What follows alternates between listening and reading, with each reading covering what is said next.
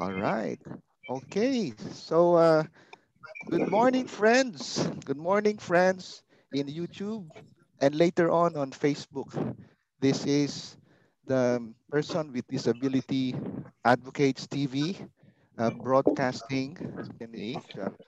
Um, our special day today. Okay, this is a special day because we have with us uh, two two writers so far. We're scheduled three writers, but as of now, two have arrived, and they will talk about how how anybody can earn some money, maybe not too big a money yet, until you become very famous in this work. Okay? Trivia. How to earn some money by writing. Okay? How to earn some money by writing. And this broadcast actually was inspired by a call by the Cultural Center of the Philippines. Okay? They have made a call for literary contributors, and they are willing to give minimum of 1,000 pesos for anybody who can submit and accepted if their work is accepted. Okay? And since I think it's very logical for me to think that persons with disabilities can do this. They can do writing because they are very creative. Okay, they can write poems, they can write essays, okay? They can write short stories, and I even added they can write songs, they can write balagtasans, debates, they can write plays, short plays. Okay, these are no longer included in the CCP call, but I thought if I could encourage them, okay, um, I would have done my job. So, without further ado, that we have two guests. Okay, the first guest is Joel John Clemente. Okay, I will. This is Joel John Clemente. I will spotlight. Let me. There's some. Oh, the third writer is here. The third writer, si Jerome, is here. Ayan. Si Ness is coming. Wow, full house tayo ngayon ah. Ayan, we're full house. So I'll introduce the first writer. Spotlight ko si ano. This is Joel. I put the spotlight on Joel. Ayan, this is Joel. Joel is a book author, but actually he's a nurse by profession, but he's also a book author. He wrote about the story of a prudent nurse. Wow. And he will be talking to us and sharing his experiences as an essayist, okay, as a book author, as an essayist. And so and our second guest speaker, I will put a spotlight on her. Ayan, si Cora. Cora, Cora is a children's book writer and publisher. Okay, um, and with this special meeting, I've actually informed Cora that we have one painter in this group right now. Si uh, si Debong. Si Debong. Si Debong is a illustrator, and since Cora constantly needs illustrators, children's book story illustrations, I thought the two of you should meet. At least see her see his projects. Ayan, teka, spotlight ko nga si Debong. Ito si Debong. Hello, Debong. Debong, yung camera mo, pwede bang pahigain? Can you make your... Okay, sige. Nakamute ka ngayon. Anyway, later na lang. Pagkano. Okay, and nasa na si... I thought, Jerome. Ayan, ito. The third speaker, uh, let me spotlight si Joel. Si Jerome. Hello. Jerome. Opo, Jerome, sir. Opo. yes, he's a book author. Okay, he's a book author. He's a poet. He's an essayist. Um, his concentration is in Filipino. Okay, he's also a Filipinologist, so he concentrates on writing in Filipino. Okay, so and by the way, this is a special event because Joel is actually coming from is will be speaking from Austin, from McKinney, Texas. Okay, will be speaking from McKinney, Texas. Cora will be speaking from Auckland, New Zealand, and Jerome will be speaking from Antipolo. Okay, from Antipolo. Right. Okay, so I've spoken too much. Let's start the ball rolling. Okay, let's start with Joel. Okay, Joel, John Clemente, you have 10 minutes. Okay, the speakers will have 10 minutes to speak. And then after their 10 minutes, um, we will have the question and answer portion. Okay, so you don't have to fill up the 10 minutes. If you think you have said enough, it's okay. So we can have more time for the question and answer. Okay, all right, Hey, Joel, it's your turn, Joel.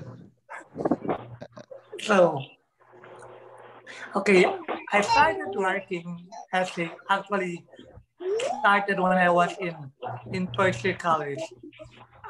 My goal was actually just to write something about myself, but I found out that in writing you can do a lot of things. You can talk about yourself, you can talk about other people, and you can express yourself, what is your feeling, what is your views about society. I believe that as a writer for almost more than 30 years, since 1986, writing has brought me places, traveling. At the same time, in one way or another, I make money out of it. But I always advise for a seasonal, for a new writers or a beginning neophyte writers, when you write something about anything, like whether an essay or a poem, your always focus is to give a good message from the reader, wherein the reader will be able to get something out of your article or manuscript, because this will be the central point wherein readers will be able to learn from your story, that I'm able to learn something from your book. And this learning actually becomes a part of their life, because in one way or the other, they're able to get lessons from what you wrote. And if you think that you can make money of writing, it will come along. But just remember, when you write something, just don't think about the money part. The most important is you develop your article, you and use at least a very simple uh, grammar. Don't use too much deep sentences, because this might confuse the readers, and at the same time, it will it's like going around the bush, wherein the reader will not be able to understand what you're trying to convey, because there's so many going around the bush, let's say, ifs and buts in your article. And being at me as being a writer for more than 30 years, it has given me some sort of a comfort and solace, because as I always said in my previous interview, it becomes a part of my legacy. So someday, someday we'll be out of this world, and this is kind of legacy that we can share to the people that, in one way or the other, we touch them through our writing. And by touching their lives, it gives a lot of impression that there is always something in every us, in everything in us. I always remember what one of our uh, parish priest told me, that in every person, God has always intended something for us to do at one point of our life. We can be a writer, or we can build a tree, we can be a painter and writer. And I believe that's one of the unique things that God has given us, that makes us different from one person and another. And as I always said to my friends and friends, it becomes like we become a youth and a radical person, not only for yourself as well as for other people. So for our right for our writers who wish to write something and wish to submit article for the CCP literary contribution, I always suggest that start with a simple article, develop your craft, and most importantly, you you pray, be inspired by the Holy Spirit, because when you start writing an article, whether it's a poem, an essay, or poem, God is the Holy Spirit goes into your mind, and you notice that it's no longer you who is actually the author of the article that you wrote. It's already God who is instructing you to to do the thing, and you as a person, it's just a messenger. And I believe that that becomes the parts of being writer. Start from a simple, I think, develop vocab, and always remember the message. It can be just so simple, where the readers can understand and learn something out of your manuscript. All right. That's Thank you so much, Joel. Okay, so You're welcome. everybody will have a chance to ask Joel later. We'll go to our next speaker and panelist. She's Cora. Okay, Cora, uh, please start your presentation. Hello po, magandang umaga, magandang hapon dito sa Auckland. It's 3 p.m. sa amin. So our topic is how to make money in with writing. I was thinking maybe for some people it's hard for them to reconcile writing and making money. But what's important for you out there to know, like we can also make money doing what we love. So that's important thing na kailangan ma-remember. And although you have to have patience, because hindi siya something like overnight the writing will make you a millionaire.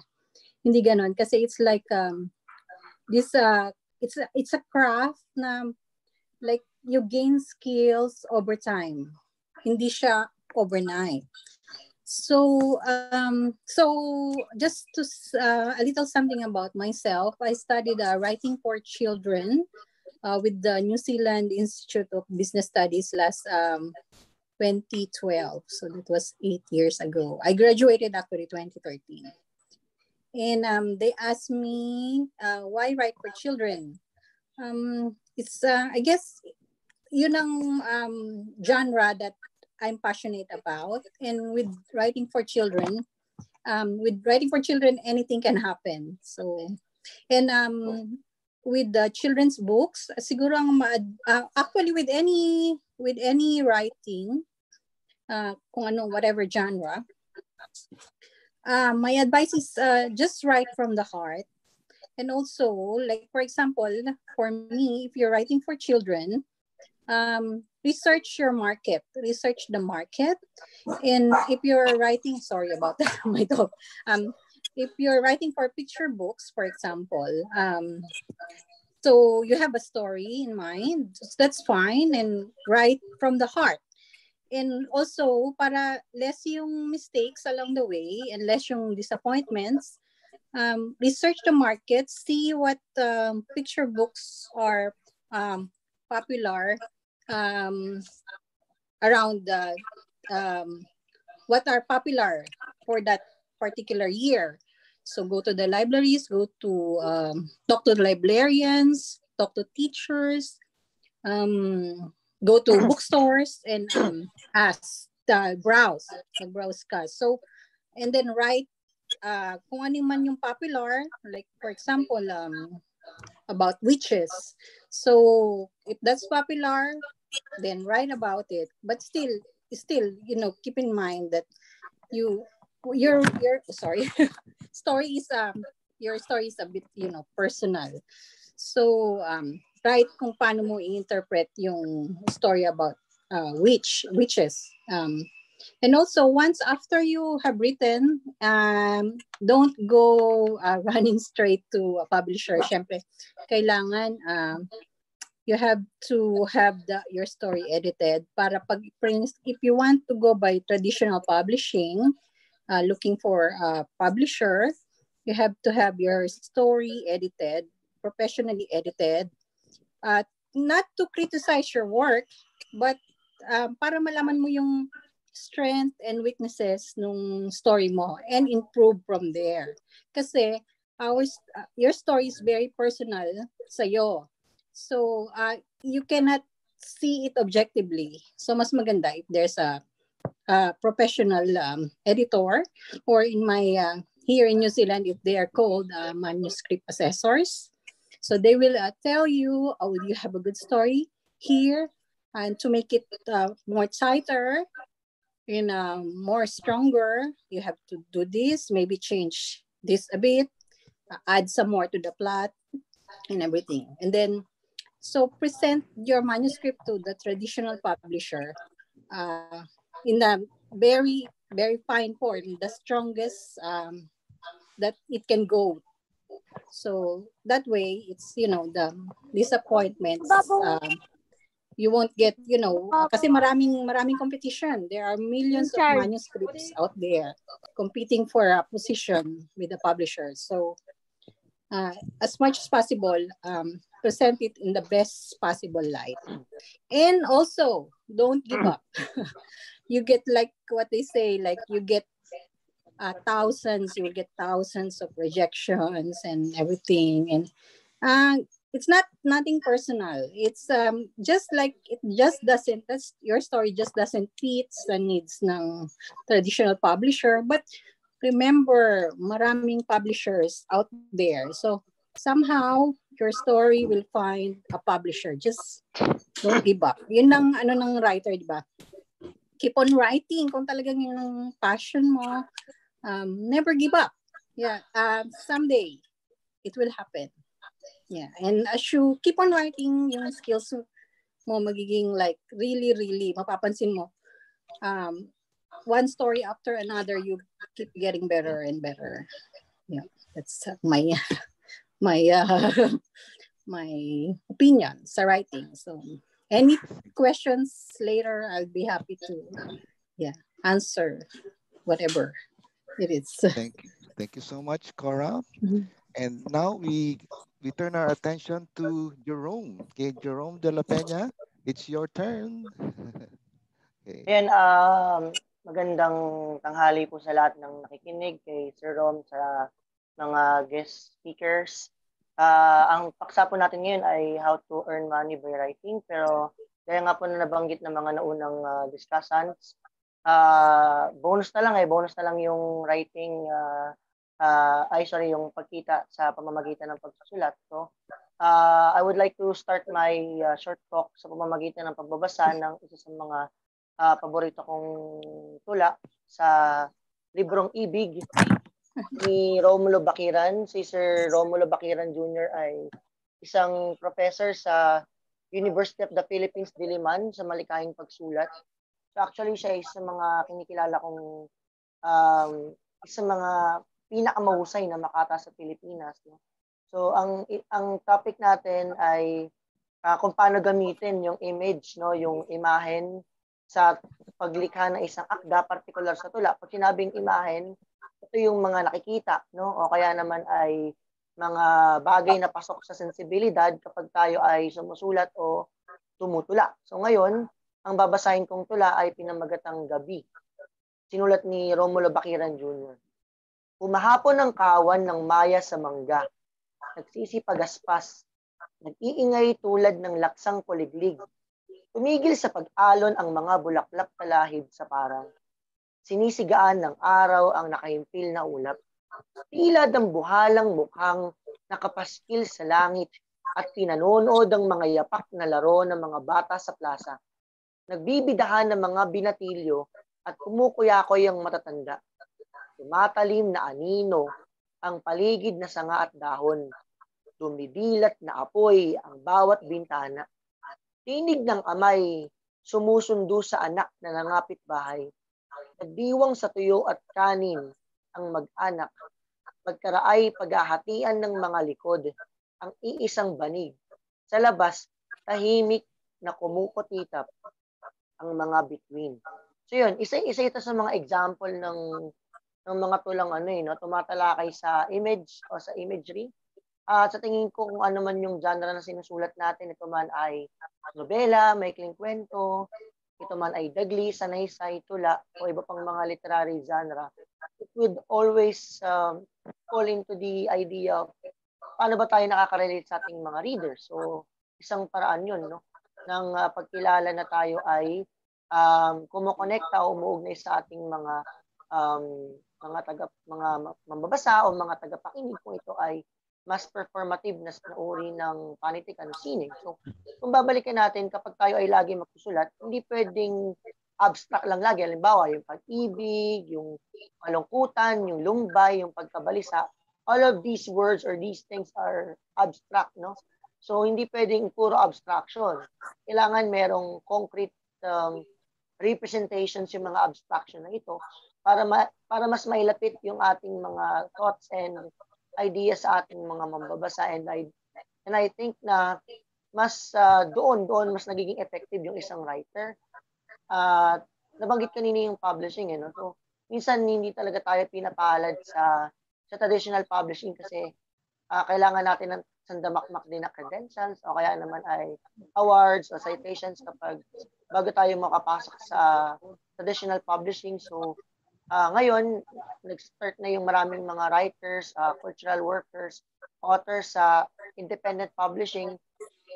Ito yung maglalathala ka mismo ng sarili mong aklat, sharing your works online. And I think mas makakatulong yan sa mga nagsisimula din kasi it would create you a more spacious platform, no, para mas makapagpahayag at para mas mabasa tayo ng ating mga prospect readers. Well, magsusulat naman tayo, I think, hindi lang dahil sa marami tayong mambabasa, kung hindi dahil may mga naniniwala sa atin sa mga gusto nating sabihin. Basically, doon nag-start yun. So, ano yung gusto kong i-argue dito, no? O ibigay na technique sa mga magsusulat. So, laging mahalaga, lalo na sa tula, yung imagery, dahil ito yung isa sa mga important elements ng poetry, at kung ito man ay prose, hindi lang imagery yung mahalaga kundi insights. At the end of the day, ano yung gusto mong sabihin na mensahe sa yung mga mambabasa o tagapakinig para mas ma-imbibe nila o mas maisa praktika nila yung kanilang mga natutuhan o mga napulot sa yung sinulat. Kasi yun naman yung 'di ba, yung poetry, sabi nga ng isang Bohemian Austrian poet na si Rainer Maria Rilke, the only journey is the one within. So, kung magsusulat tayo ng mga bagay na tungkol sa paglalakbay, walang hihigit dun sa mga akda na paglalakbay hinggil sa sarili mo, kung paano mo may kahit na mas kilalanin mo yung sarili mo, mas kilalanin ng ibang tao kung sino ka, at mas pumulot sila ng mga karanasan at aral sa lahat ng yung mga pinagdaanan sa buhay. So, yun po yung nice kong sabihin. All right. So, thank you so much, Jerome, for your insights. Okay. So, okay, the floor is now open for Q&A, question and answer. Okay, so just raise your hand so I can see you, and then I will unmute you. Okay. So, who would like to ask the first question? Okay, Debong. Debong, I will unmute you. Okay, go ahead, Debong. Ito po yung sa akin hindi naman po question. Yung pong sa mga speaker po natin, yung pong yung una po nagsalita, nadinig ko po, bagamat po English, hindi naman po ako masyadong sa English. Ayun po, nadinig ko na ko po sa kanya, pagka po gumagawa, unahin po muna ang Panginoon. Ako po ganun din po kasi ko, pagka po gagawa ako ng isang obra, bago ko po ito simulan, mag-i-sketch, ito po yung aking nananalangin ako na sana tulungan ako na mapaganda ko yung aking gagawin. Tama po yung kanyang pagkakaano na God first muna bago mag-impose ng lahat. Para po mo lumabas yung talagang gusto mo at doon naman talaga magagaling yung idea. Tapos po kay Ma'am Corazon naman po. Ma'am Corazon, Cora po pala, sorry. Kay Ma'am Cora na ako po, ano po ako magtatanong lang po ako. Sana po kung sa Illustrator po, sana po request ko po sana sa inyo i-try nyo po yung aking gawa. Baka po kasi bilang po PWD, syempre po kailangan ko po may pamilya na po kasi ako kailangan ko po ng kumita. Hindi naman po, sabi nyo nga po, hindi naman ko gumawa ka ng isang magiging mayaman ka. Yun lang po bang makatawid sa araw-araw ako, nagpapasalamat na po doon. Sana po i-try nyo po. Kung magugustuhan nyo po. Salamat po. Yun lang po. Pahingi ng email address. Mamaya. Apa. Sige po. Apa. Thank you. Apa. Salamat Salamat. po. Baka gusto mo magtanong, Debong, kay Jerome. Kasi si Jerome is a poet. Baka may question ka for Jerome? Kay Jerome, ako kasi nung gumagawa ako ng tula, hindi ko siya nabigyan talaga ng katulad ng paintings ko na talagang sunod-sunod na pag natapos. Siya parang naging dating sa akin, parang sumagi sa isip ko yung gumawa ako ng tula. Pero nung gumawa naman ako, sunod-sunod naman. Kumbaga nakondisyon. Tapos natigil. Pero ngayon dito sa Pulilan, dito sa amin, dapat gagawa nga ako. Kaso lang, hindi na ako umabot lang kasi may ginagawa akong paintings ngayon na natigil nga nung isang araw dahil naubusan ako ng thinner. Dapat gagawa ako kaya lang hindi na aabot ng time. Meron silang patimpalak na gagawa ng tula para bang sa quarantine para makalibang ng mga tao. Tapos meron silang papremyo. Ayun, hindi ko siya nabigyan ng time. Para bang kasi sa YouTube nakakapanood ka ng may nagpe-painting. Yung ba para ma-boost ka. Ewan ko lang kung meron sa YouTube na gumagawa ng ipapakita na paano gumawa ng tula para bang ma-enhance yung para bang ma-boost ka para para bang magpainit na katawan mo para gumawa ka ulit. Ay yun ang ko parang sumagi sa buhay ko yung nakagawa ako ng tula.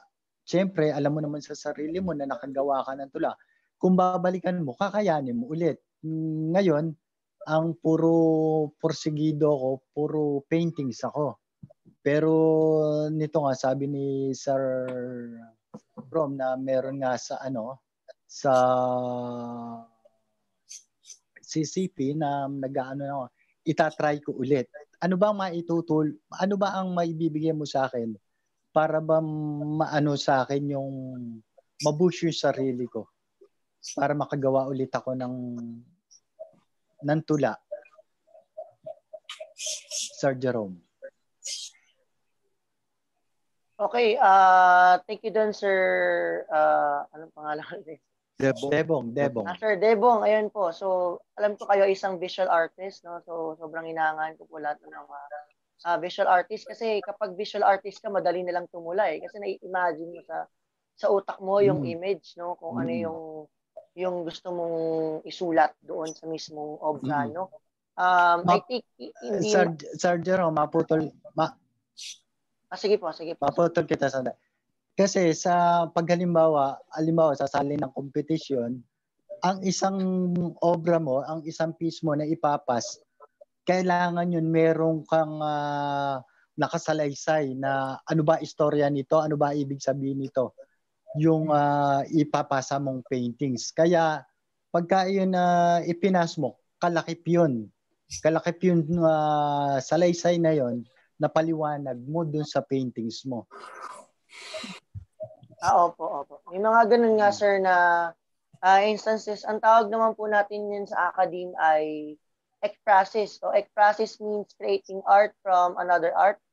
So, kung tutulaan po natin, for example, yung isang painting na gawa natin, mas madali nating magagawa yun. Kasi kung usapin lang ito ng pagsasalaysay o pagkakwento o narration sa isang particular na sining o art form, ay naging imposible yung pagtawid ng mga mensahe. So, I think, meron na po kayong sining. Lahat naman tayo, bata pa lang tayo, sinani tayong sumayaw, magsalita, kumanta, sumulat, at iba pang mga gawain sa araw-araw. No? So, kung tutula po tayo, ang pinakamahalagang bagay na dapat natin isipin ay ano yung pinaka-precise na mensahe na gusto mong i-share. Kasi at the end of the day, hindi lang ito flexing ng husay natin sa paggamit ng elements o sa pagsusulat talaga. It is something that, writing is something that it's about telling your message and making it an inspiration for others to strive, to struggle, no? Kung ano yung mga pinagdadaanan nila. At Sir Debong, alam ko hindi imposible sa'yo. Ang kailangan mo lang, I think, i-minimize doon sa sinasabi mo ang haba-haba tas hindi matatapos. Ano ba talaga yung goal mo doon sa mismong tula? Kapag na-hit mo yung ganong idea, magiging possible yung success nung kasi minsan sulat ka na sulat tas ang dami-daming ideas. At the end of the day, balik tayo sa basics. Ano yung goal mo? Kapag na-hit mo na yung goal mo, ang goal ko dito, share ko yung struggle ko, tapos mag-iwan ng remark. Mag-iwan ng something na mapupulit yung mga readers, and that's it. Kasi at the end of the day, hindi tayo magkasabi na successful tayo. Yung mga readers ko. Okay. Tama. Salamat, Sir Jerome. Salamat, Jerome. Salamat, Debong, sa napakahalagang question. Anybody else who would ask the next question? Anybody, raise your hand so I can see you. Okay, who would like to? Oh, parang nag-raise ng hand si Jay. Jay, nag-raise ka ba ng hand? Okay. Now, Jay, you can ask question, by the way. Jay, you can ask questions. Okay. Jay, you can ask questions. I haven't, wala pa po ako nasa isip. Okay. Sige. O, kasi siguro na lang po, the first mga questions po sa ating lahat. Okay. Ano po yung pinakasimula na masasabi yung, o ano po ang nagbigay sa inyo ng inspirasyon para gawin po ninyo yung inyong sinasabing skills po ngayon? O saan po kayo humantong sa ngayon? Ano yung naging daan po ninyo para gawin po yan? Okay, so the writers, let's start with Joel. Joel, ka muna unang sumagot. Sige po. Sa akin kasi po, ang nag-drive talaga po sa akin na para magsulat was actually, it's a family experience. Actually, it was experience from the family, you know, being grown up doon sa, yung normally kasi we also experience poverty. So yung poverty na naranasan namin nung kami mga bata pa, yun talaga ang nag-drive sa akin na para isulat o mag-obra maestra ng aking manuscript. Kahit sinasabi ko nila, it's significant human experience. And then kalakip noon, pag nagsusulat kasi ako, I always, gano'n sinabi ko kanina po doon sa ano ko, I always offer everything to the Lord. Yung lalo na yung first article ko, I really offered everything to Lord.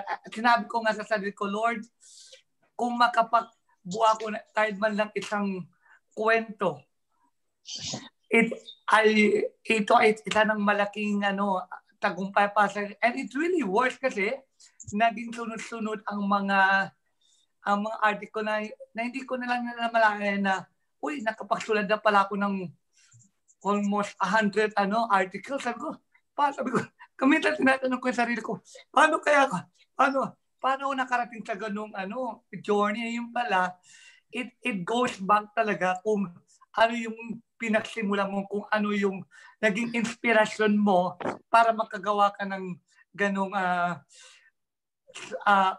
mga artikulo o karanasan na pwede mo maibahagi sa buong sangkatawan. Okay, thank you, Joel. Cora, would you like to? Hi. Sa akin, so what made me write? Midlife crisis. Well, actually, that's true. Ang retrospectively kasi, since maliit pa ako, I really love writing. I wrote all sorts of things, poetry, songs, any story, made up stories. But kasi katulad nung sinabi ni Kuya kanina, we also went through poverty sa Pilipinas. Yeah. And that sort of pastime, it was frowned upon. Hindi nila in-encourage actually because hindi siya practical. How? Like, what can you gain out of it? So it's like it was stamped out of me, yung writing. And so naging iba yung path ko. And then I came here, and then nakarating na tayo sa midlife, and I saw na wow, yung life there, it's very fleeting. Yung like all of a sudden yung mga friends mo nawala, namatay, or you know what I mean, like anything can happen sa buhay mo na it's so short na really you have to do something. You have to make something. Kung ano yung katulad yung God-given, and I realized that any talent na binigay ni God, like you owe it to yourself and you owe it to God to pursue it. Be creative kasi si God is the creator. So it just goes to show, like that's what he wants. I realized na ayun ang gusto niya, di ba? You let your talent take you to greater heights for his glory. So nung na-realize ko yun, okay, hindi naman straight away na you give up your job kasi meron kang pamilya na kailangan mong pakainin. You have to put roof over their heads, food on the table. So I took way back in 2012 I took I took the writing course para to give formality, to seal kung ano yung gusto kong gawin. And from there, it's a journey of many steps, 1,000 steps, mountains na ki-climb natin. And yung na-realize ko is sa writing kasi parang you are your own worst critic. Parang sipin mo what I'm writing, it's crap. It's rubbish. Laging rubbish. But actually yung mentor ko, she's really good.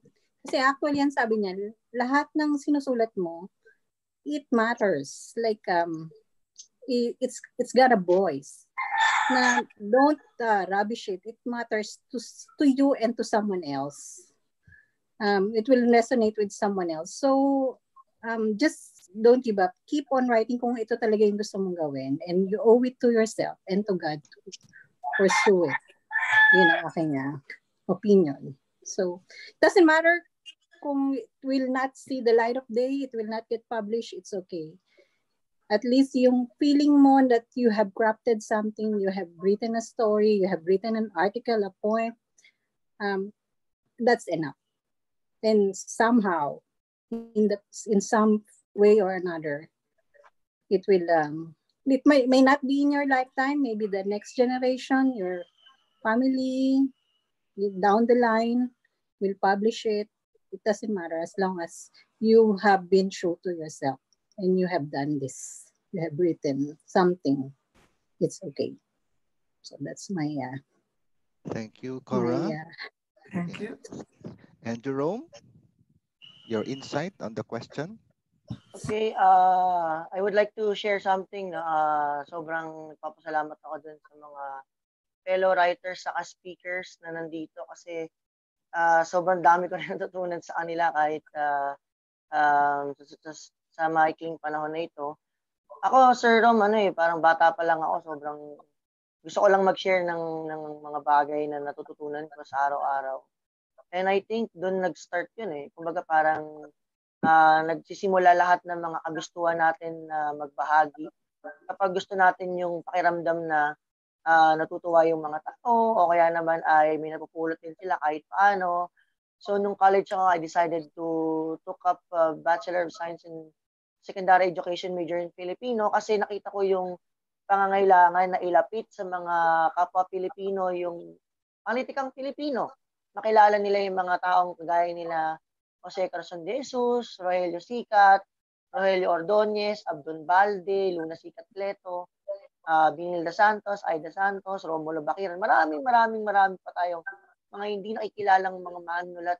Alam ko kapag nagbabasa tayo, but foreign and local writers and artists talagang nagbubukas ito ng bagong daigdig, ng isang bagong universo o universe atin para mas matuto. Pero ang lagi ko sinasabi talagang higit sa pagiging mahusay, mas maging mabuting tao. Kumbaga parang walang silbi yung writer na talagang galing sa gamit ng language, fluent sa gamit ng grammar, sobrang fluid yung pagsulat. Kung hindi naman ito nagmamanifest doon sa kanya pakikipagkapwa. No? So isa yun sa mga naging inspiration ko na higit sa pagiging mabuting manunulat, pagiging mabuting guro, maging mabuting tao kasi doon tayo mumuhugot ng ating mga karanasan, doon tayo mumuhugot ng ating mga nais ibahagi sa ibang tao. So isa yun sa mga inspiration ko and also I serve as a community leader sa isang youth organization.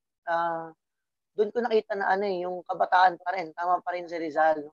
Yung kabataan pa rin, yung kabataan ng nanatiling pag-asa ng bayan at naniniwala rin ako na nagpapatuloy yung ganitong klase ng legacy. Okay, ako may tanong kay Jerome. Yes, go ahead, Cora. Jerome, kasi I fell in love with haiku. Oh, okay. Yeah, kasi very short siya na form ng poem. Pero really kasi mahilig ako sa sa 'di ba haiku mostly focus sa nature. Yes po, opo. Japanese poetry. Yeah. Oh, Japanese so isa 'yun sa mga passion ko is nature. So yung haiku very short, only 3 lines. Tapos how can I improve my haiku? And also I want to sort of reconcile yung writing for children and that haiku poem.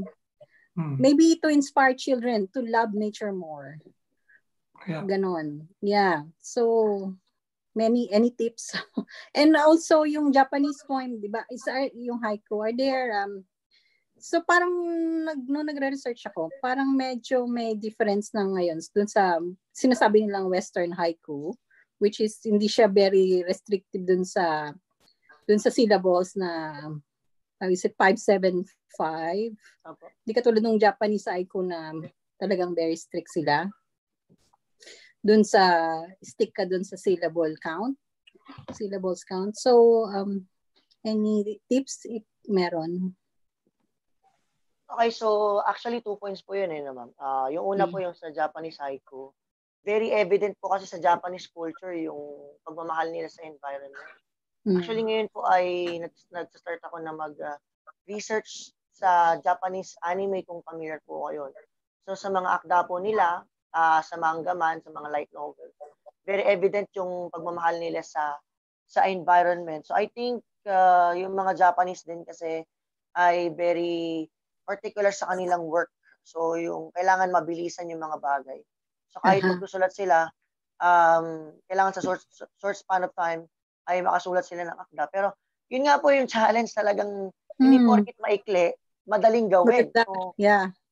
So yun yung discipline nung ganong klase ng art form. Ako ang technique ko po siguro, hindi rin po ako ganong kahusay sa paglikha ng haiku, pero ang lagi kong ginagawa po doon, moment, ano yung sandali na gusto mong i-share? Kumbaga parang, halimbawa po, merong tipaklong na tumalon sa dahon, gusto mo siyang i-share. Ang pinaka-point po nun, mula sa pagtalon lang ng tipaklong sa dahon, tapos na po dapat yung tula. Parang ganun lang po siya. So, kumbaga parang hindi natin kailangan patalonin sa maraming mga panahon para sabihing maganda yung tula. Yun yung binahagi sa atin ng haiku. Kumbaga, always bear in mind na ang technique ay moment. Ano yung moment na gusto mo i-share at bakit? Yun po yung dapat sagutin. Tapos pangalawang bagay po, yun sa children's story. Actually, once nakapag-work po ako sa parang nag-contribute ako sa isang textbook project. Tapos, children's story din po yung shinare ko doon. Dalawang bagay po mahalaga sa akin kapag sinabing children's story. Una po, ano yung moral o lesson nung, laging may ganun eh. Ano yung moral o lesson nung story mo? Kasi syempre, hindi dapat yung talagang parang didactic na sinusubo na natin yung moral o lesson doon sa mga bata. Kumbaga parang kailangan yung mga bata din yung makadiscover nun sa pamamagitan ng mismong characterization, yung mismong plot.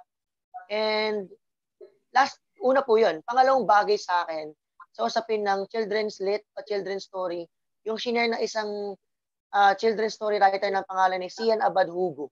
Kung familiar po kayo sa kanya, no? Siya ay graduate ng parang Hong Kong Baptist University, parang gano'n.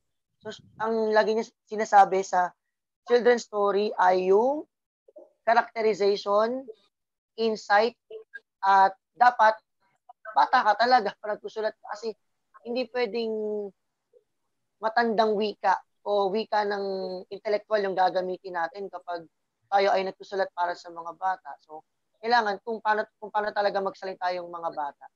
Parang ganun siya dapat nag-work. Kasi kung hindi tawid yung mensahe sa mga bata, why write at the very first place? So yun, language grip yung technique. Sana po nakatulong ako. Thank you. Para sa mga just wanting to share yung a little bit story sa haiku, no? Kasi lagi kong dinadala yung mga kids ko nun sa library. And then may na-pick up akong haiku book. Baliktad. Yeah. A Taste of Nashi, the New Zealand haiku. And like kadina nga yung sinasabi ni Jerome, no? It's like so short, 3 lines, but it really captures the moment. And it's so, to me, it's very touching. Like, it really resonates kung ano yung moment na nangyayari. Like, if I can read one, hang on. Sorry. Like, meron nga rin dito like yung sa butterfly. Sorry. Like this one. Says, night sky, that part with no stars, the mountain. That's it. Like, you can, mapipicture mo na kagad sa mind mo. Kung ano yon, di ba? It's short, but touching and effective. So yeah, haiku. Maybe it's another avenue for sa mga aspiring writers to write about yung short siya but really hindi ganun kadali. Actually, ma'am, share ko lang, meron pong parang haiku style din sa Philippines. Sa pre-colonial Philippine literature. Ang pangalan naman po niya ay Tanaga. Kung medyo familiar po kayo, no? Tanaga. Ang sukat naman po nito ay 4 lines. Tapos ang syllables ay 7777. Ooh, so, okay. Times 4, 777. Opo. Short din siya, pero ang dami-dami ng sinasabi. Ito po example ng Tanaga. Tanghali ang tapat, tanghali ang mag-isa, kaning lamig tinapa, nahulog ang kutsara, ikaw na sana, Sinta. So, ano yung huli? Ano yung last line? Ulitin ko na lang po. tanghaliang mag-isa, kaning lamig, tinapa, nahulog ang kutsara, ikaw na sana, sinta. Yeah, di ba? Yeah, yung haiku very evocative. Yeah, yung feelings na when you read it, yung feelings na lumalabas sa'yo, it's different. Like, oh yeah, like you go, oh yeah. Yeah, like what you said. Okay. Ganda. Okay. Si Kem yata, I saw Kem raising his hand. Kem, you have a question?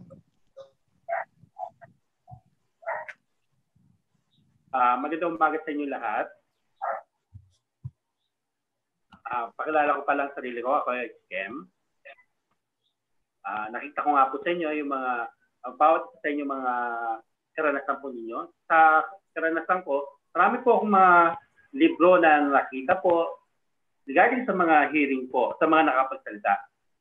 Kasi siyempre, hindi ko namin naririnig. Visually, nakikita po namin mga salita. At nakikita ko po,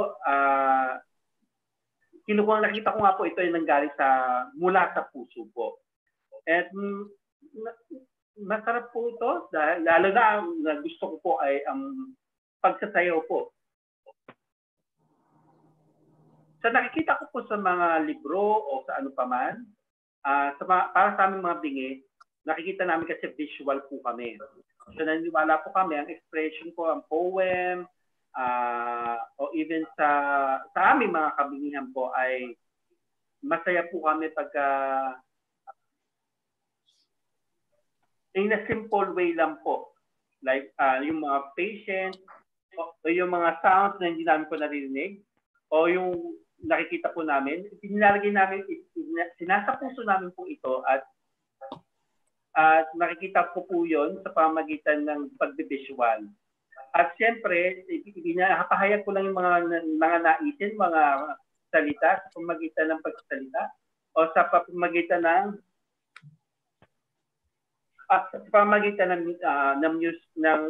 mga musika.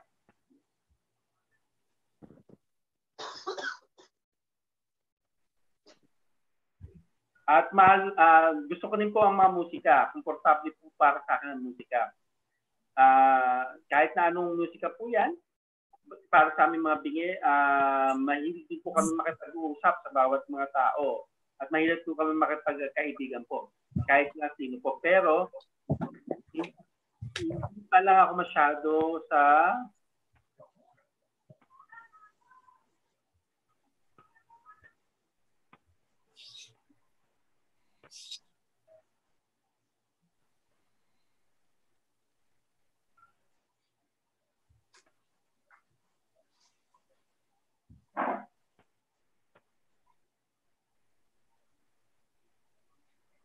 At sabi ng Panginoon, kung ano man ang mangyari, kahit na anong mangyari, o kahit na anong isipin, dapat panatilihin natin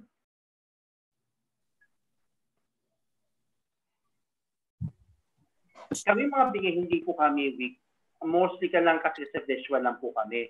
So ano naman po nakikita po namin, o sa mga libro po, sa mga pinagsusulat po, natututo po kami. Pero sa aming mga bigay, hindi po kami masyadong nakakapagsalita.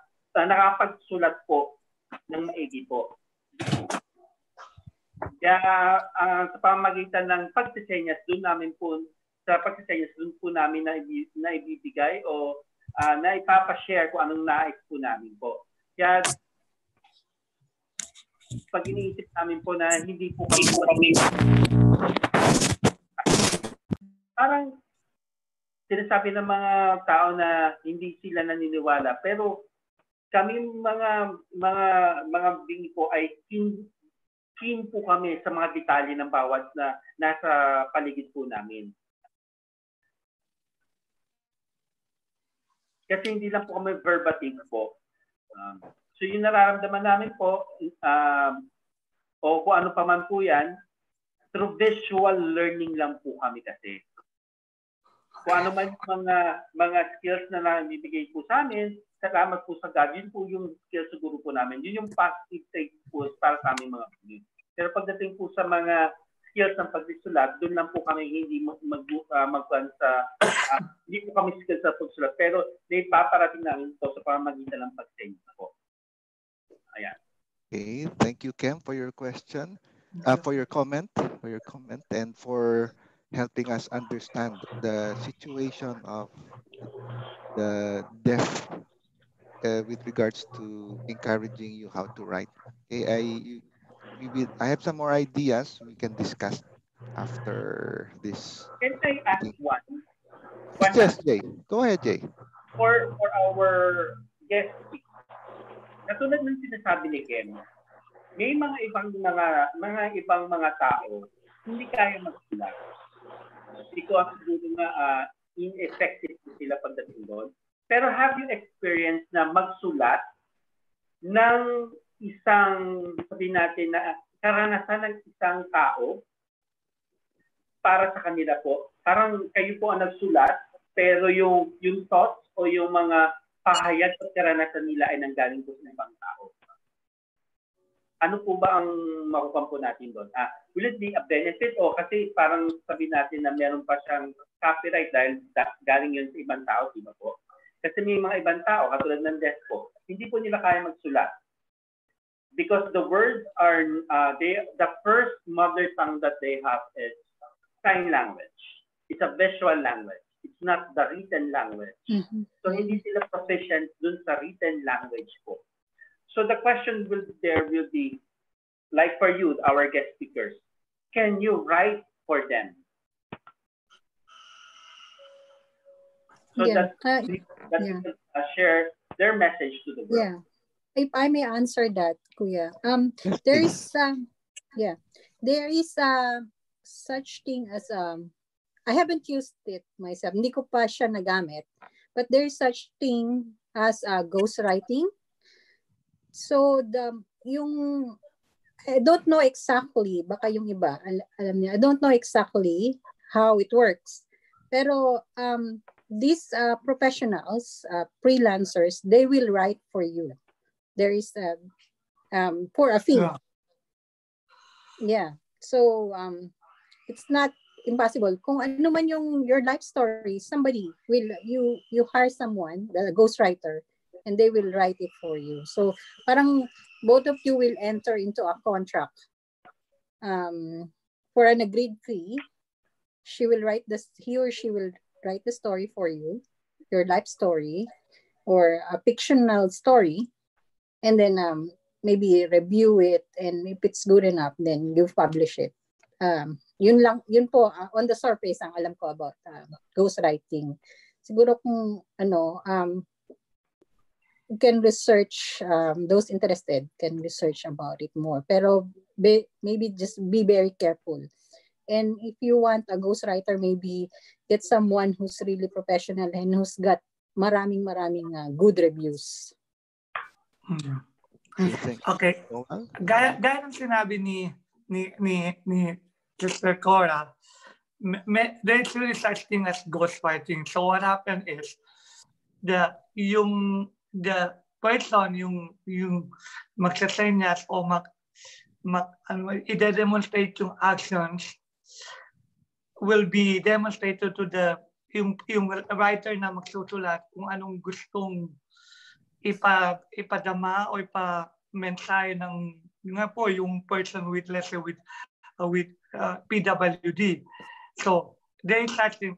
Ang ano lang po dyan, kailangan careful lang talaga on the part of the freelancer, making sure na at least 100% kung yung sinusulat ng freelance writer natutugma doon sa gustong pala o din gustong i-convey ng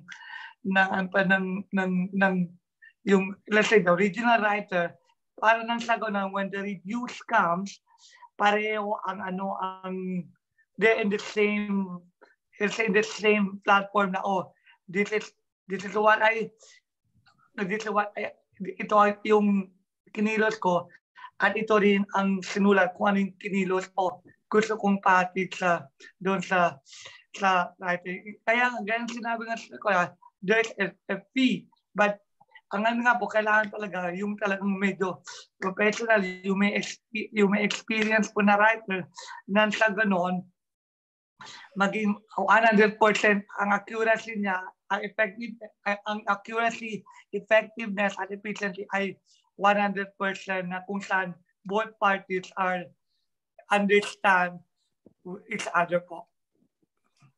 Okay, thank you, Joel. Okay, Jerome, Okay, would you like to comment?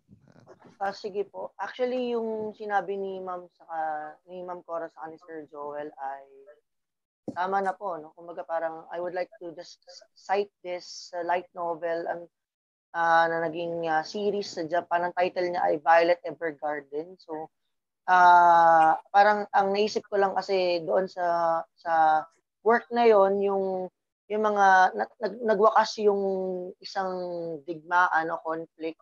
Kasi yung mga tao nahirapan silang mag-express kasi meron silang mga post-traumatic symptom disorders, PTSD, no? So, nahirapan silang lumiham o magsulat sa kanilang mga mahal sa buhay. So, merong isang postal company na nag-cater nung ganong klaseng need. Ang tawag sa service ay Auto Memory Doll Service. So, may mga writers na magsusulat para sa inyo, doon sa inyong mga mahal sa buhay, kung ano yung gusto nyong sabihin, ano yung mga gusto nyong iparating sa kanila, gaano sila kamahal, etc. All of these messages will be validated, no, doon sa process after may sulat nung liham o after may sulat ng isang particular na akda. I-discuss nung dalawa para magkaroon ng consensus kung yun ba talaga yung gustong mensaheng sabihin. So following that example, sabihin pwede talaga, no, na merong magsulat para sa mga kapatid natin sa deaf community at sa iba pang mga klase ng disability, no? Kasi wala, para sa akin, kahit for example ako magsusulat para sa kanila tapos i-research ko lang yun, laging parang hindi natural yung mensahe kasi hindi ko rin mismo naranasan particular sa sarili ko, no? So kailangan ako bilang writer maging vessel lang ako nung parang maging daan lang ako para maisulat yung mga mensahe. Pero still, sila yung nag-isip, sila yung nagproseso sa kanilang mga isip at puso. No? So, nagiging daan lang yung mga manulat para mas mabuksan yung community dun sa katotohanan na sila ay may mga karanasan na mas higit dapat nating inaabangang marinig o ma-experience. Yun lang po, sir. One more thing pa po, kung talaga pong serious kayo about yung sa ghostwriting, maganda rin siguro kung manghingi kayo ng sample ng work nila and read kung yung style ng writing nila, kung it will resonate with you, kung ano yung gusto nyo mangyari. Just siguro lang yun nga, be very careful. Yung tignan yung background, writing backgrounds, and important yung mga reviews ng freelancer. So, yeah, and it's, yun nga, for a P, and shouldn't cause an arm and a leg, dapat. Okay.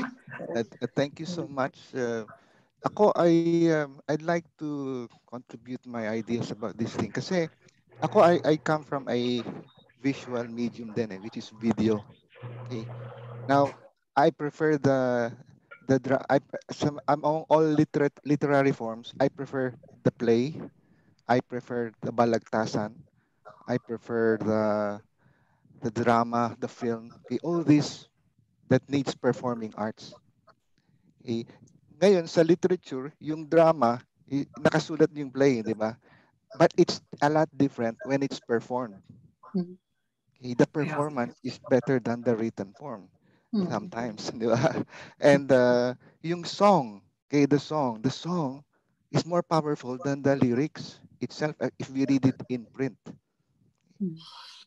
So what I see now is, si Kem, for example, Kem, record your record your poem in sign language. I-record mo in video. Okay? I-record mo in video. And that is the poem. That is the poem. And then si Jay can come in, ita-translate niya. Okay? Okay, ita-translate niya. Okay, then Jay, ito yung translation. And then siguro the next step would be copy editing. Okay, that would be parang stylistics na, yung style na ngayon na pag-uusapan. But the Can I say original, something about that? is Kem. Okay? Tin-translate lang natin, in-adapt lang natin. But the author is Kem. Which means I'm just saying, wala nang ghostwriter. Wala nang ghostwriter. Walang ghostwriter. Yes. Yeah. Teka muna, hintayin natin si Kem. May ano si Kem. Go ahead, Kem.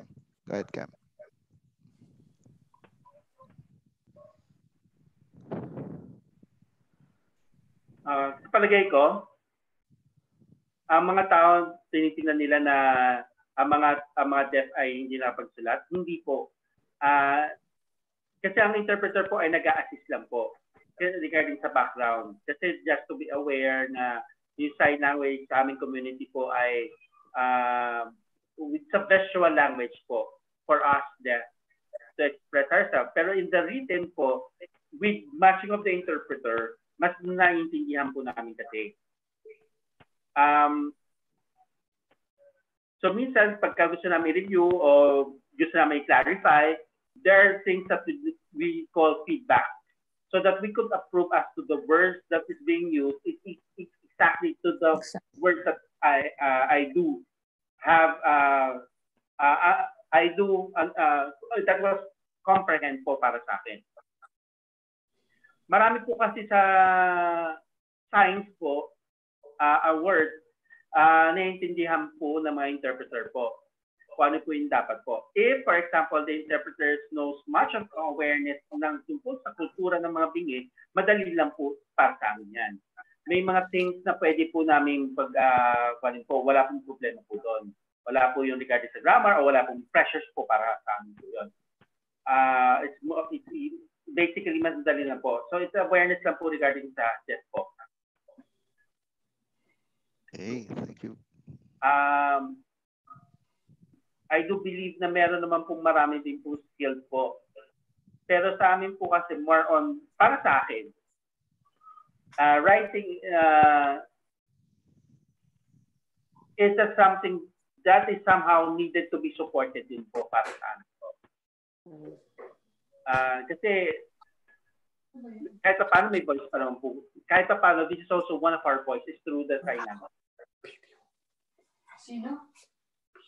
Kung ang tao po ay aware po, deaf culture po, so hindi na po kailangan po tanungin kung ano po yung nangyari, o miscommunicated ba, o regarding sensitivity issue po. Kailangan po kasi nila lang malaman yung background po.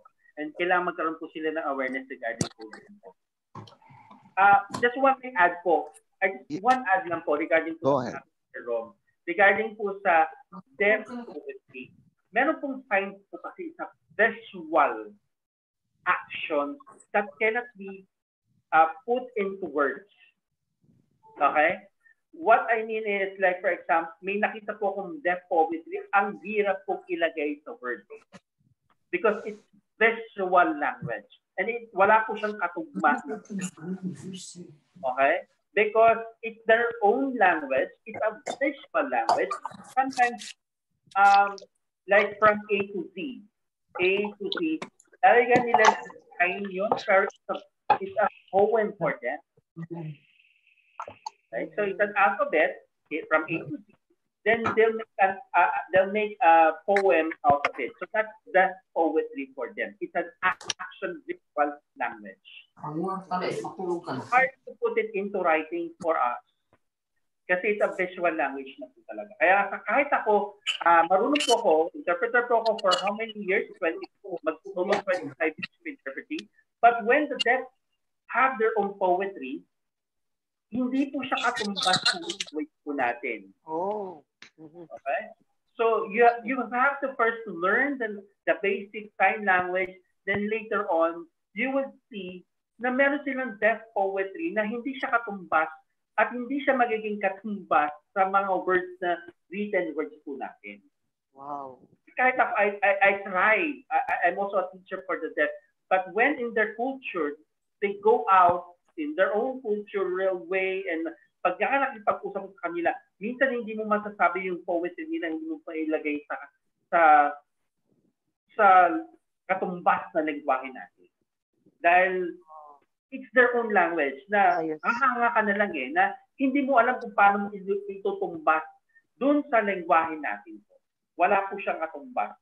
Na karamihan na pag kami nakikita akong nagpo-poetry ng mga bingi, it's very culturally rich na walang katugma siya in our own language, in our written language po.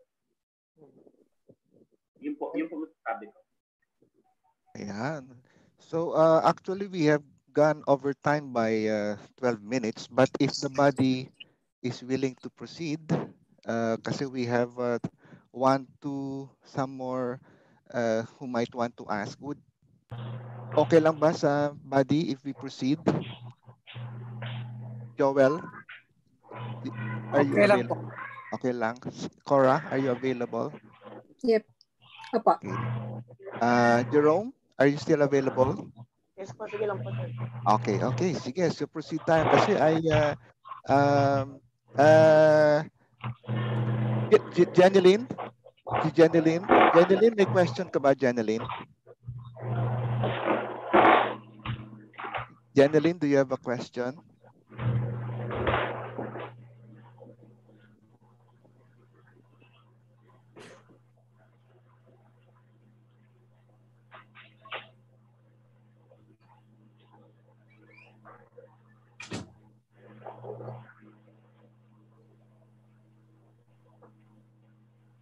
Medyo nag-refresh yung kay Janeline.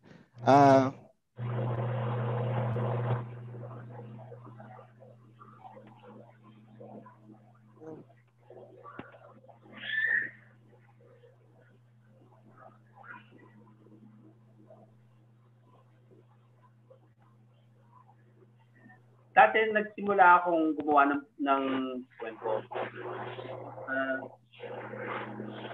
Sarili ko sa mga iba't ibang storya. Gumawa akong kapila. At meron din ako mga compilations regarding sa pangyayaring nagaganap ko. Natandaan ko din yung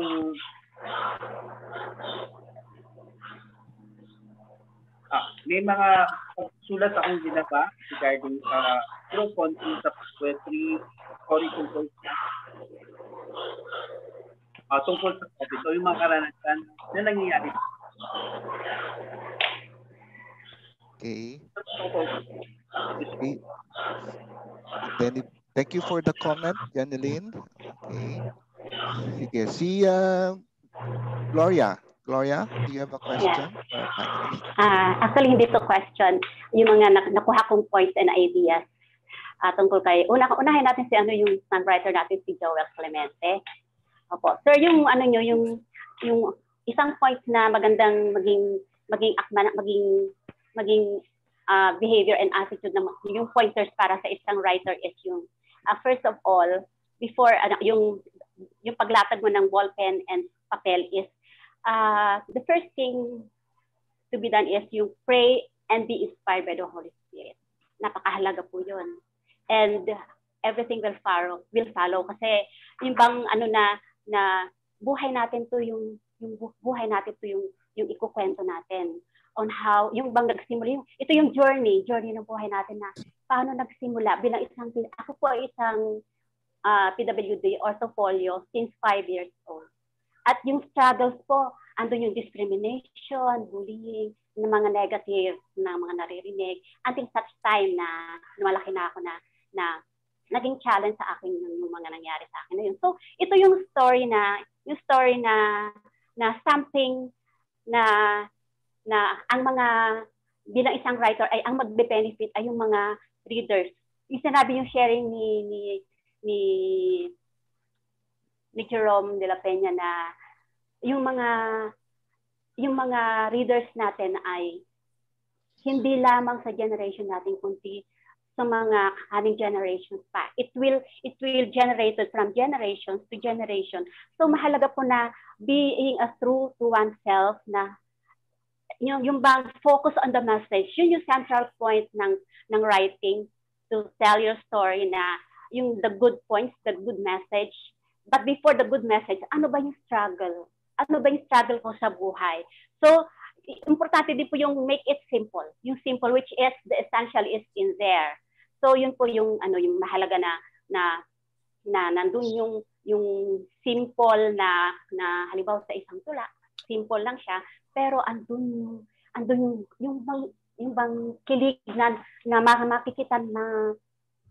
makikita ng tao na matutuwa siya, na yung bang to get in touch with the situation do sa tao, do sa mga nagbabasa. Then yung kay Ma'am Cora po, yung sa have patience, napakahirap po magsulat. Yung patience na it cannot be done in overnight. It takes time po. Kasi naranasan ko po sa mga devotions namin, para ka rin nagsusulat. When it comes to devotion, nagsusulat ka, you're making a letter to God. Napakahirap po yun. So para din ito sa article writing na ang message natin is for everybody na magkakaroon ng interest sa buhay natin. So, sino ba yung mga focus natin? At importante po na yung pagsusulat ay it comes from the heart. Kasi pag nagmula sa puso yung pagsusulat, lalabas yung totoo. Lalabas yung sino ako, sino yung katauhan ng nagsusulat. At dapat alam natin yung market. Yun yung isang good point doon na sino yung market natin. Sa amin bilang isang PWD, ang market po namin is yung mga PWD, mga persons with disabilities na very simple ang buhay.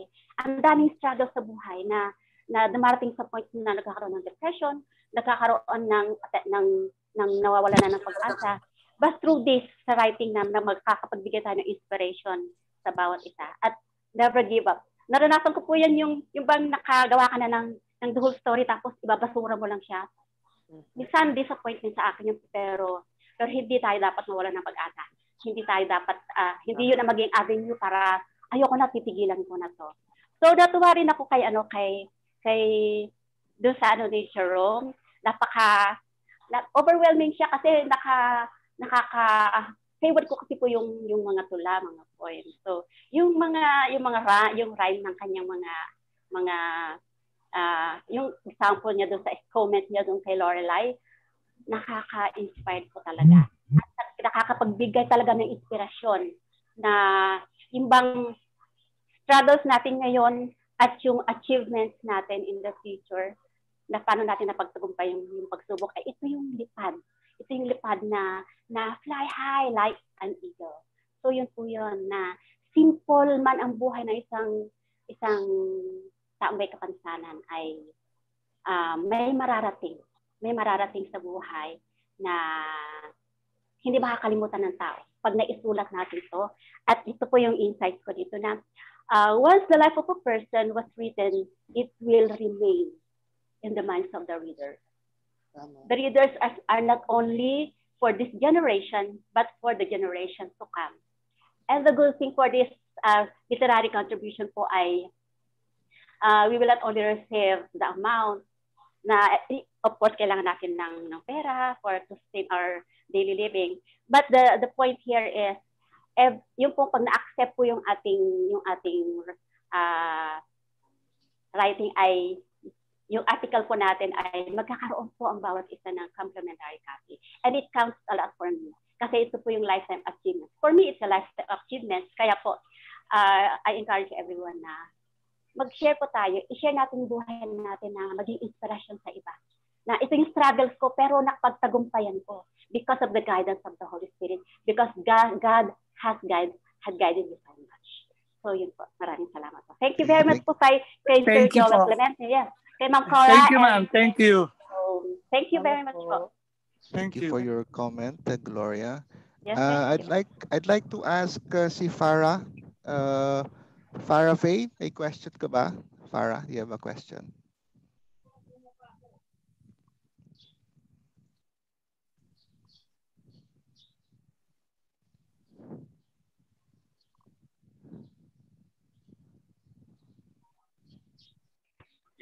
pangalan ko pala po ay si Para. Ito pa sa inyo sa pangalan.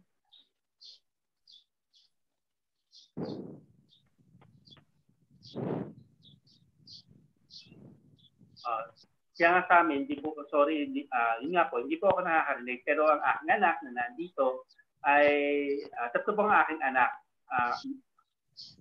At ito siguro ang aking simpleng buhay na may papakita po.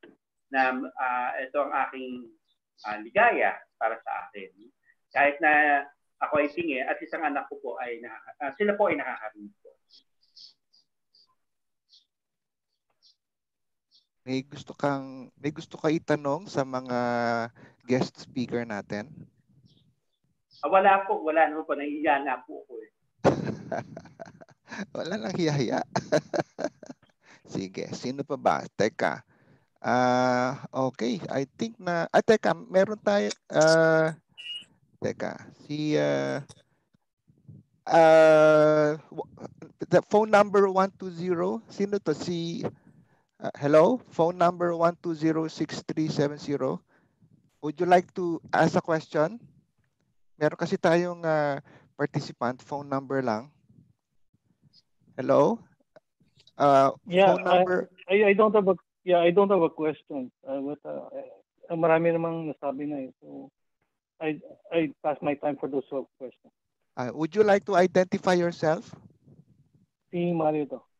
Si Mario. Okay. Okay, Mario. So no question. Yeah, I can share a lot of things, but I'd rather give my way to those sort of questions. Kasi we're about to wrap up. I think na-exhaust naman natin.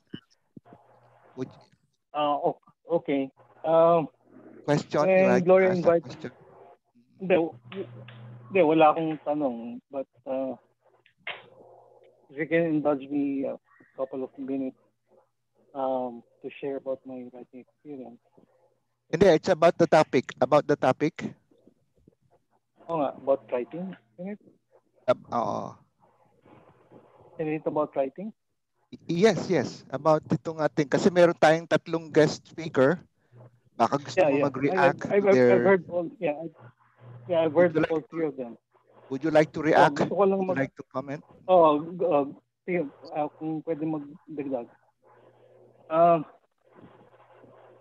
Magaganda na yung sinabi nila. The other thing that I can add is that pag nagsusulat po tayo, unang isipin, sino ba yung gusto kong magbasa ng susulat ko? Instead, yung pagsusulat is one form of expression, so it's a way of sharing what you have inside, so going out. Pero minsan nakakalimutan natin yung punto de vista ng babasa. So the basic rule is that make sure that what you're writing can be read by somebody who has finished grade 5. Grade 5 understanding. Dapat ganun yung level. Can reach out to more audiences. So once you have that in mind, you put in as much details as possible for what you're trying to write. Halimbawa, may kinikwento kayo. Somebody said about imagery. So that's very important. Kasi if you notice, the difference between writing form and say film showing or in a movie form, you can express more in writing just a picture. Because the picture, sabi nga natin sa 1,000 words, one picture can tell a lot of things. Pero pag hindi napansin ng audience yung nasa picture, then they miss out the details. But in writing, you can go as much detail as you want. So don't be afraid. And then lastly, if you're just starting to write, yung mga nagsisimula pala magsulat, and I'm pretty sure those who went into writing felt the same way, yung mga natatakot magsulat. Walang perfect na first draft. That's why it's called the first draft. Kasi nga, practice yun. So what you want to do is just write and write. I heard Gloria say, ilan yung mas scratch paper. Ilang beses na siya nagtapon. That's how the process goes. Basta sulat. Kahit na hindi maganda, don't worry about the mistakes. Kasi wala namang perfect writer. Wala namang ganun. That's why there has to be an editor. Either you edit yourself or you have somebody read it and ask for the person's honest comment. So those are just the three things that I want to share with you. Kasi pag nag-chef ako, baka humaba pa yung oras. And patapos na tayo. So number one, again, think of your audience. Sino yung babasa ito? Now, the writing should be at least grade 5. Okay? So, number two, don't hesitate to put as much details as you can. If you're writing as a literary special. Okay? Kung kung nagkukwento ka ng balita lang, well, ganun din naman sa balita, you have to share a lot of things. And then, number three, don't be afraid to make mistakes. Okay? Kaya yung first draft can become second draft, the third draft, until such time, okay na. You will feel it. If the article is written well and you've expressed enough. So if you can just remember those three things, okay na yung writing. So thank you, Ram, for giving me this time. Thank you, Mario, for your very Thank important. you. Yes, kasi yung first draft is really the first thing. Kaya you just have to write. Now I see Nes. Hello, Nes. Hello, Nes. Can you hear me, Nes? Nes Aquino. I'm not sure if you. Hello, Nes. Can you hear me? Wala kang sa camp kasi baka you have a question. Okay, may 2 minutes na lang tayo. Okay, wala question yata si Nes. Final words, tigwa 1 minute. Joel, Cora, and Jerome. Final words before we end. For me po, continue writing, whether the writing is beautiful, and patuloy lang po magsulat at ialay po sa Panginoon ang inyong mga agda po, kasi sa kalaon po ay mape-perfect nyo rin po yung inyong pagsulat, match to your expectation, and always offer po ito sa Panginoon at sa mga kapwa natin. Yun po. Thank you, Joel. Cora, final tips or words before we wrap up. Nakamute ka? Okay, nakamute ka pa rin Teka, ba't nakamute ka pa rin? Let me unmute you. Ayan. Okay, go ahead. Okay. So my final piece of advice, if you're thinking of writing, do it now. Don't do it tomorrow. Ngayon na, kasi hindi natin alam kung anong meron bukas, diba? So kasi we keep putting it off, procrastinating. So once you decide and do it now. And always remember, your story matters. Don't listen to that inner critic na it's just rubbish, it's nothing, it's a waste of time. It's not. So love yourself, and if you really want to write, do it now. Okay, thank you, Cora. Jerome, your turn. Final advice before we wrap up. Okay, sa akin po, sobrang thank you po sa opportunity na ito to talk about my writing. So, yun, laging ang pinapayo ko kahit sa mga estudyante ko sa panitikan o sa malikayang pagsulat ay huwag tayo matakot na makipag-usap sa iba't ibang klase ng tao, to experience different things, to go on different places, matuto ng iba't ibang skill. Alam niyo po ba, kahit yung pagluluto, nakakatulong yan sa pagtutula o sa pagsusulat.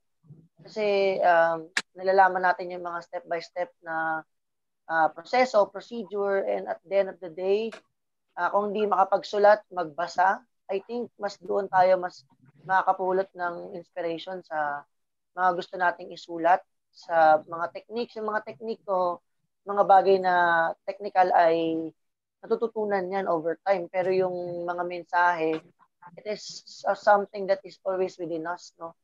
At yun. Sa tingin ko doon, mag-focus. magkaroon ng healthy body, exercise siguro, healthy mind, at